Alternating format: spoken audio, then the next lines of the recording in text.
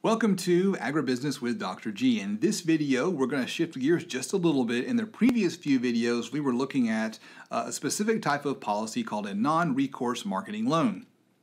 In this video, we're going to look at a policy called a target price with a deficiency payment. So this is a target price with a deficiency payment. And here is the setup, and it's the same setup we always use. Let's move my face out of the way so that we can work on this. As always, we're going to start off by drawing a market diagram. Let me change colors.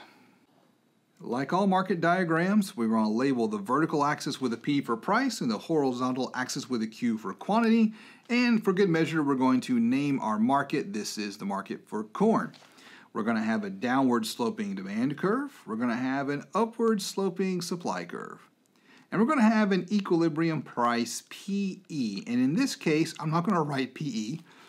I'm just going to write the actual price observed in the marketplace. 3. If you check the last video, it's the same price as before. Conceptually, imagine that this is the same supply and demand curve in the example that we just did. So, dotted line down from the equilibrium to the quantity axis. And we're going to label that with 20. So this is 20 billion bushels of corn. And just like before, we've got this higher price of $3.30, but we're going to call this price something different. This price is now called PT, where the T stands for target. This is the target price. And the way this policy works is the government sets up this scheme where they say to the farmer, we believe that you deserve $3.30 per bushel of corn, and we're going to pay you $3.30 per bushel of corn. We're going to guarantee that you will get that much for your corn. And here's how they guarantee it. They say, grow your corn. There's usually some limit to how much you can grow. These policies are very much tied together in very complicated ways. And the farmer says, great, I can get $3.30 for my corn. So I'm going to go from $3.30 and I'm going to draw a dotted line over. They don't actually draw a dotted line, but this is conceptually what happens inside people's heads when they think about this. And they say, well, at $3, growing 20 billion bushels makes financial sense for me. But at $3.30, I go out to the supply curve, I draw a dotted line down, and I find a quantity supplied, QS, of 21 billion. And again, it's the exact same number in the previous example. Let's go ahead and label this QE and PE just so that no one's confused. And the way the target price with deficiency payment works is the farmer just harvests the crop and sells it out on the open market and gets whatever it is they get for it. And then the government says, let us know what you got for it. Well, they typically do something like a county average price. And the government says, we're going to cut you a check for the difference, and that is called your deficiency payment. So we have a target price with a deficiency payment. The tricky thing, the thing that most people learning this policy struggle with and stumble through, is trying to figure out how much money does the farmer actually sell their corn for out on the open market when they get to harvest and sell it. Well, here's what they do. They have to sell it at a price that our consumers are willing to buy it at. So we've got 21 billion bushels of corn, and now the consumer has to buy it, and the consumer has to see a price that they can agree on, and we call that a market clearing price. We need the price that will clear 21 billion bushels from the market. So here's what we do. We start with our quantity supplied, and we go up to our demand curve. And we draw a dotted line over from the demand curve, and we find this new price. I like calling it PM, where the M stands for market. So this is the market clearing price. So what I'm going to do here is technically I'm using the exact same elasticities from the previous example. So I'm going to set that up to $2.70. So that means we've gotten a 10% decrease in price to go with a 5% change in the quantity.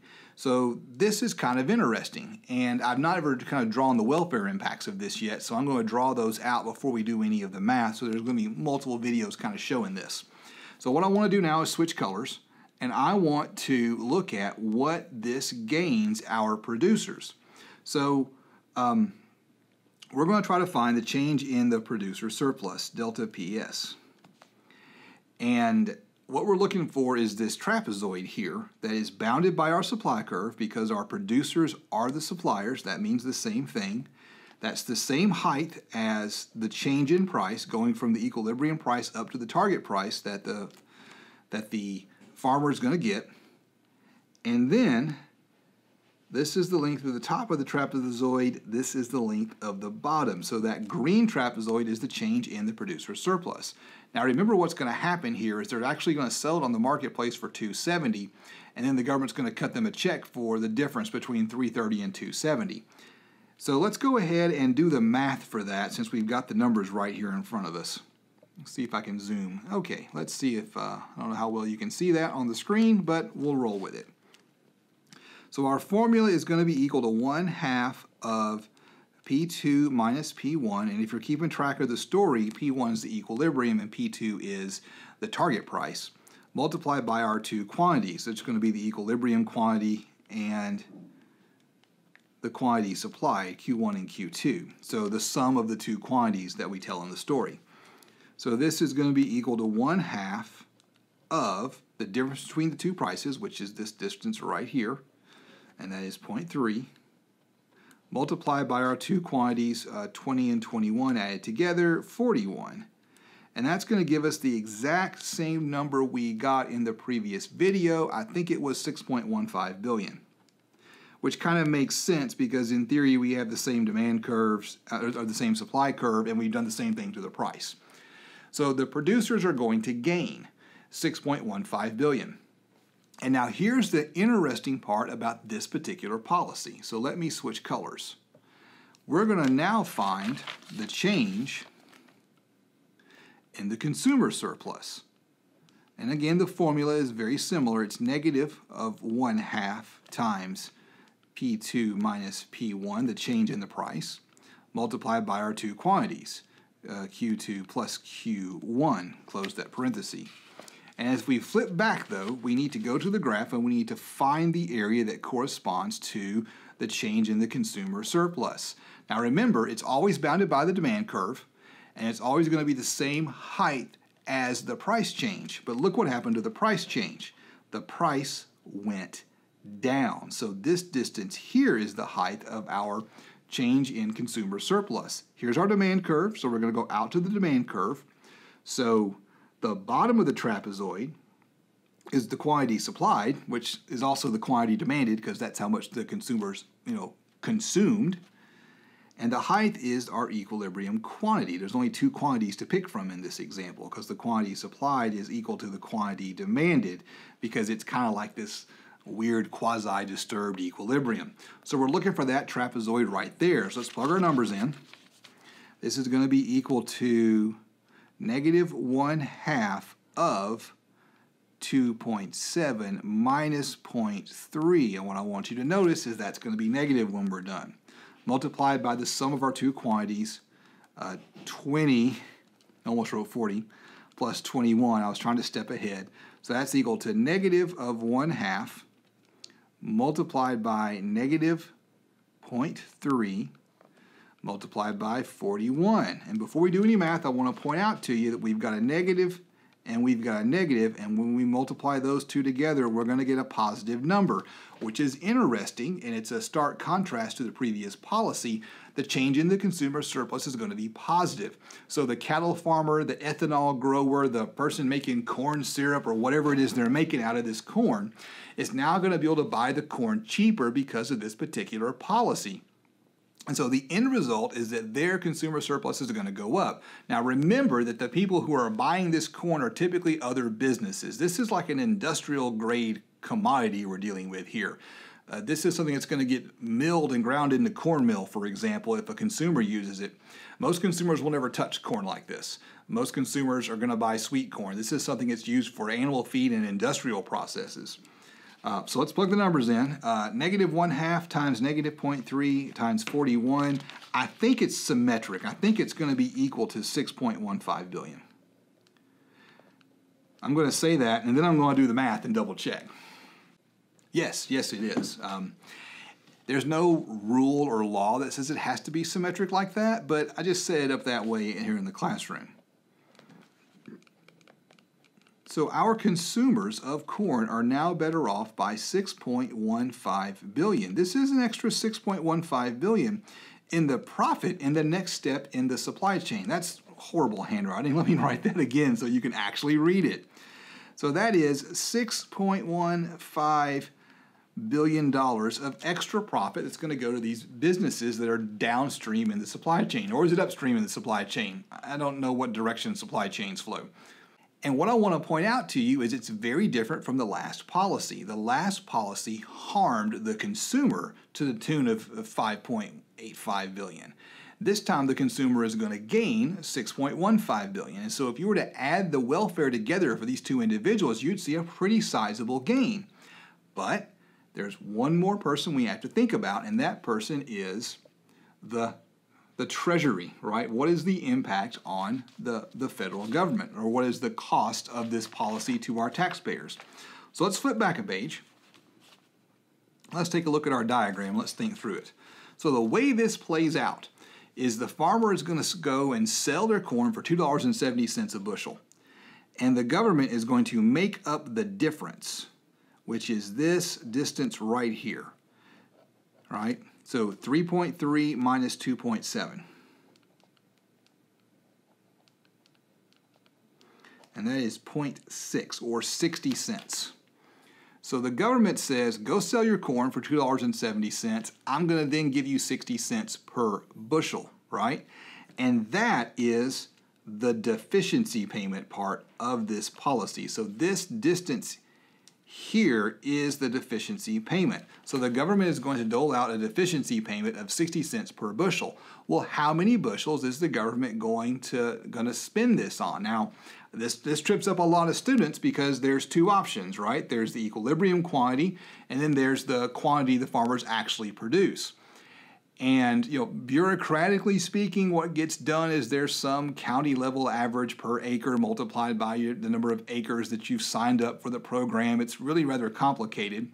But ignoring all those complications for the implementation of the program, the government is going to have to buy this distance right here. They're going to have to purchase all 21, they're going to not buy, they're going to make a payment based on all 21 billion bushels of corn produced in the country. So this big red rectangle right here is the amount that has to be paid. That is the cost of the policy. So let me get to a clean page so I can write up the cost of the policy. Let's see here. So the policy cost, and again, you can consider this the taxpayer cost or the government cost or the amount of money the government has to borrow. The policy cost is going to be equal to the deficiency payment, we abbreviate that DP, multiplied by the quantity supplied when the policy is in place, because that's how many bushels of corn the government has to make that payment on. In this case, it's going to be 60 cents multiplied by 21 billion bushels. So that's the cost of our policy. Now let's figure out what the impact is on the total welfare. So let's flip a page and let's do this. So the change in welfare is equal to the change in producer surplus, a positive number in this case, plus the change in consumer surplus. Again, it's going to be a positive number. In the previous policy, it was a negative, so we subtracted it, minus the cost of the policy. So let's put all that together. That's going to be $6.15 billion plus $6.15 billion minus $12.6 billion. I'm not sure if I did that math on the last page, so I'm going to flip back and I'm going to write that math down real quick. So 0.6 times 21 is equal to $12.6 billion. All right, let's do the math. 6.15 plus 6.15 is $12.3 billion minus $12.6 billion. 12.3 minus 12.6 is equal to a negative $0.3 billion. That is $300 million. The change in welfare is less than 0. It is negative. Welfare went down. Welfare went down. And so, from an economic efficiency standpoint, this is not a good idea. This is an inefficient policy. From a Pareto improvement standpoint, you made two groups better off, but made some other group worse off. A Pareto improvement is where you can make one person or group better off without making anyone else worse off. So you can't use the Pareto concept in order to say this is a good idea for a policy. What about the compensation principle? Well, you got two groups of winners, and they both won a sizable amount of money, and then you got this group of losers that had to pay the cost of the policy. And the cost of the policy isn't as large as the amount of winning that came from the policy. So you actually end up with a situation where you can't apply the compensation principle. It won't work here. The winners didn't win enough to offset the cost of the policy. So when economists looks at this and says, this is an inefficient policy, this is a drag on our society and is therefore probably a bad idea. But here's what I want you to look at. Let me switch colors here. Let's go with a gray. If you were to go back in time and look at the last video and look at the change in the welfare from the non-recourse marketing loan.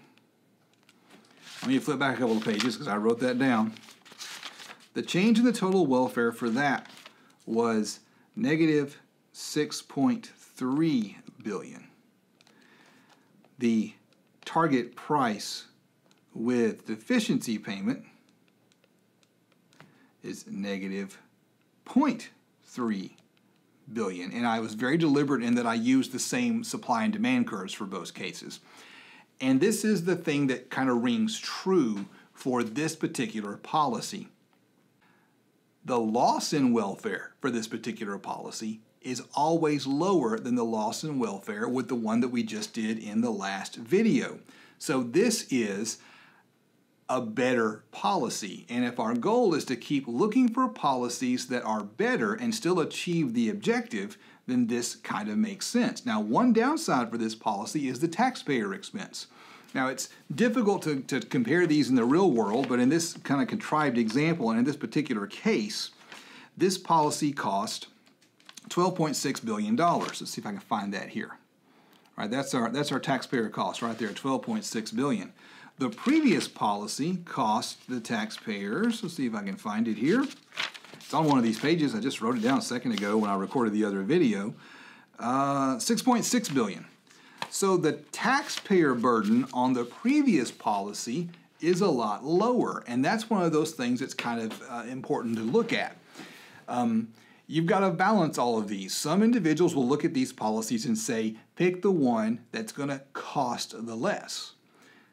An economist looks at it and says, no, that's not what's relevant because the people winning from the policy pay taxes. Pick the one that's going to cause the least economic damage. And this second one, the target price with the deficiency payment, causes the least economic damage. That does not mean it's the one society will choose, because some individuals in society would argue that the one that cost the least amount of money to the government/taxpayer is the better policy. Which one's the better policy? I'll let you decide. But the math is pretty straightforward. You know, depending on what you want to use to define what makes the policy better is what leads to the answer. But the math is just, it's just basic add, subtract, multiply, and divide arithmetic, right?